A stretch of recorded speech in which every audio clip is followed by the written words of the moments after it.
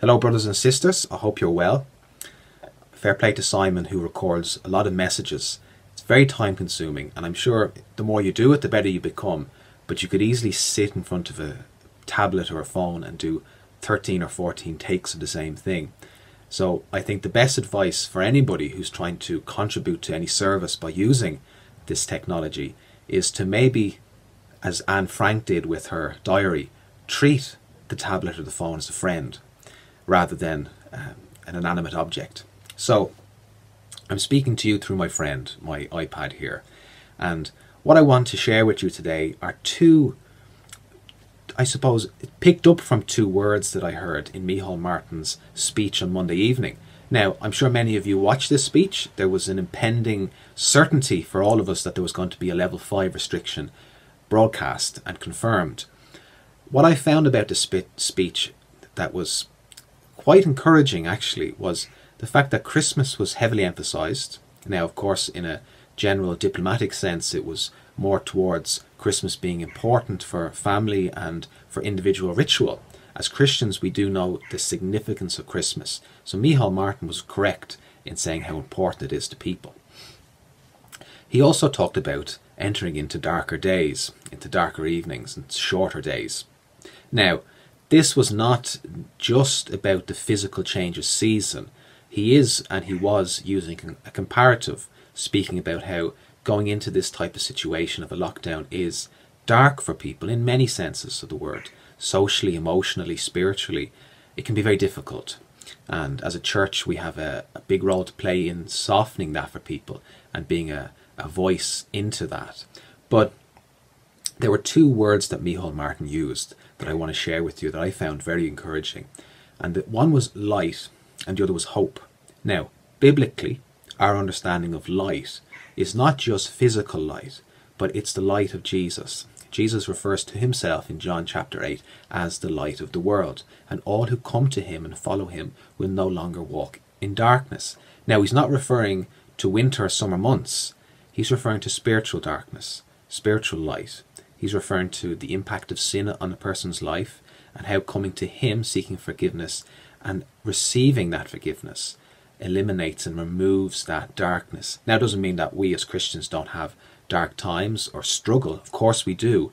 But the reality is that Christ's light and what he's done for us on the cross does overcome that. Now, it could take some people a lifetime to do so, but the truth remains the same, that Christ is the light of the world, and those who walk with him do so in the light and no longer walk in darkness. Now, Micheál Martin, of course, was not referring explicitly to the light of Christ, but the reality is that when you read the scriptures, there is no other light source in the world. There's no other redemption, and there's no other way of being saved and brought back into correct relationship with God other than Christ.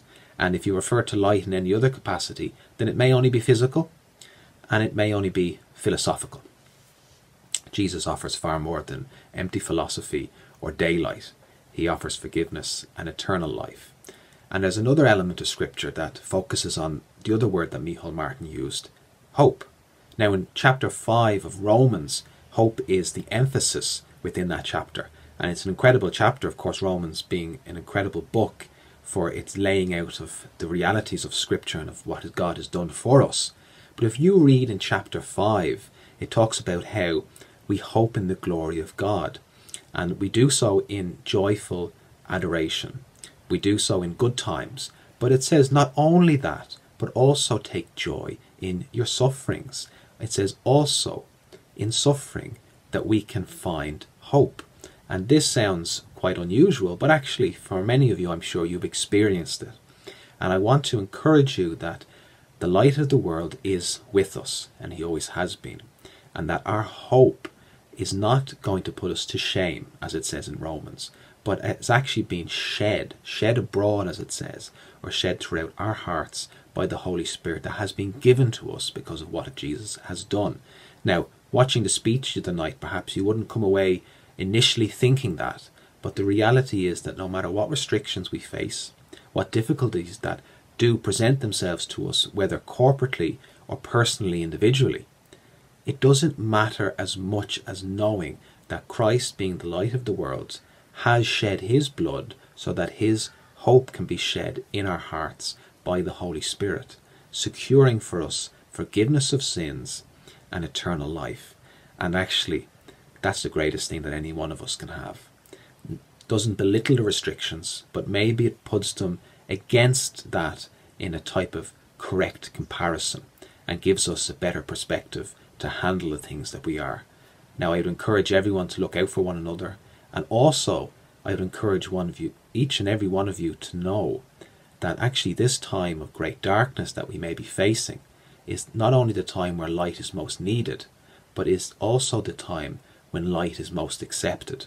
So we can be a real voice into this world, and especially into the town and surroundings that we find ourselves in. So God bless you. Thank you for watching, and I'll talk to you again soon. Thank you.